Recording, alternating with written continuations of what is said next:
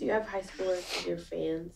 People from my high school past that are my fans? No, like people that are in high school. People that are in high school now that are my fans? Yeah. Oh, yes.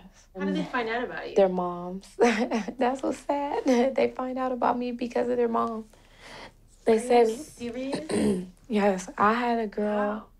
I had a girl right now who told me she stole a poster from her mom of me, like from back in 1996 or 97, and she hid it under her bed.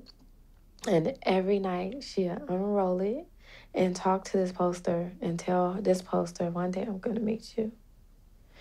And her mom found it and beat her ass for stealing her poster and being gay.